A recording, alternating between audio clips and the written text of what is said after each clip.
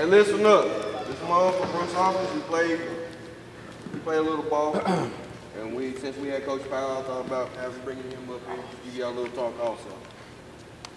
Y'all give it up for Bruce Office. All right, how's everybody doing? You want to play basketball, right? Sure. We got 13 and 17. Every time I come up here, I just think about myself, because at one time, this was me.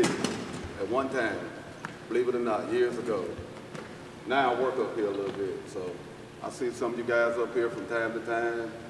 And I might not know names or whatever, but I probably know some of you guys' parents, mother, father, uncle, aunt, cousins, or what have you.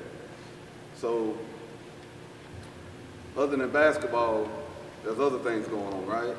Sure. I think there's a lot of things going on. Probably a lot of things you guys probably don't need to be involved in, right?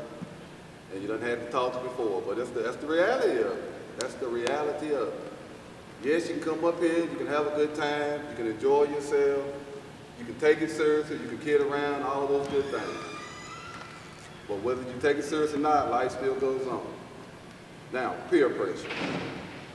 What about peer pressure? You always got somebody in school or on your block, in your neighborhood, call it what you want, that's gonna try to have you do things that you probably ain't got no business doing, right? You know what I'm talking about, you know, marijuana, pills, things of that nature, drinking, you know. It really don't matter what age you get, it's all bad for you. And I can say that because I'm speaking from experience, it's bad for you. I'll tell you a little bit about myself, okay? I'm 58 years old, born and raised around here, come from a large family. When I say large, I mean large. I'm the youngest of 11 kids. That's right, my mother had 11 kids.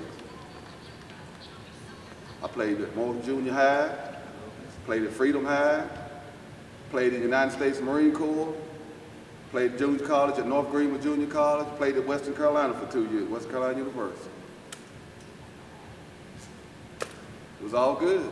Played overseas, halfway around the world playing basketball. Why? Because I love it. Not only for the game, but the game done a lot for me. The game kept me away from a lot of those bad things, you know, that I just talked about. Now, whether you guys have experienced it or not, it's out there. Most of you guys probably done seen it anyway, if you ain't already done tried it.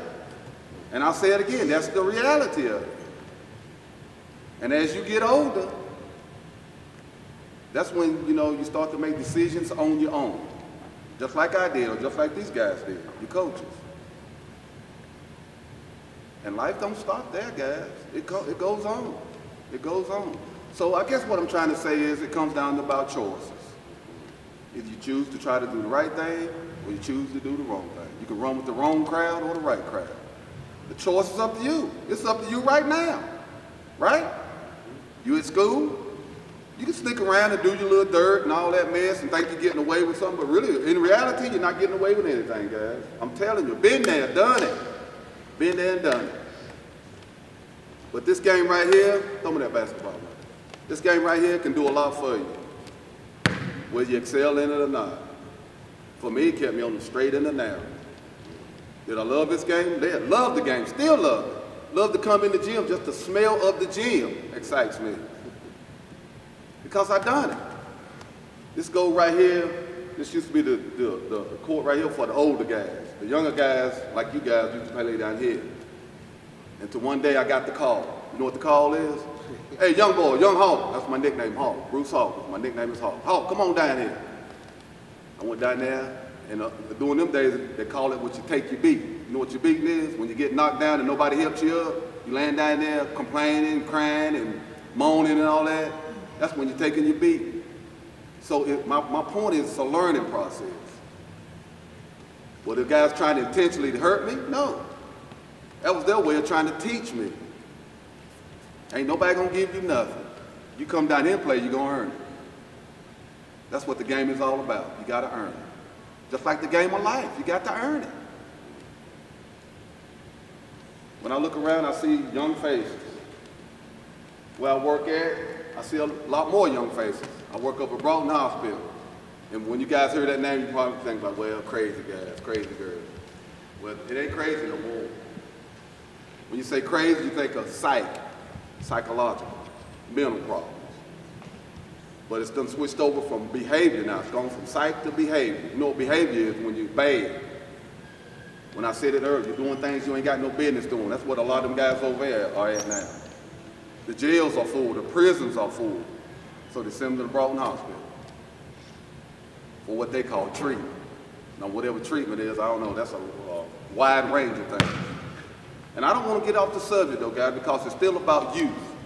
Youth meaning you guys. Because right now you're young, but you're not going to be young forever. You're not going to be young forever.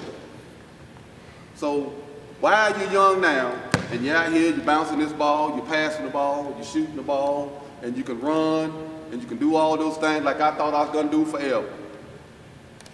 Can I still shoot the ball? I can still shoot the ball. Yeah, I can still shoot it. And to be honest with you, I probably can still outshoot all of you guys, most of you guys anyway. I can say that.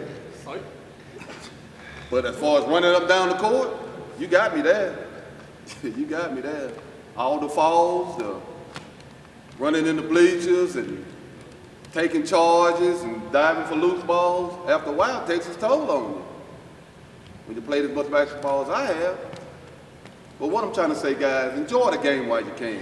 Because, you know, you're not going to be at this age forever. Okay? When I say this age, I'm talking about being young. Because you're growing older every day.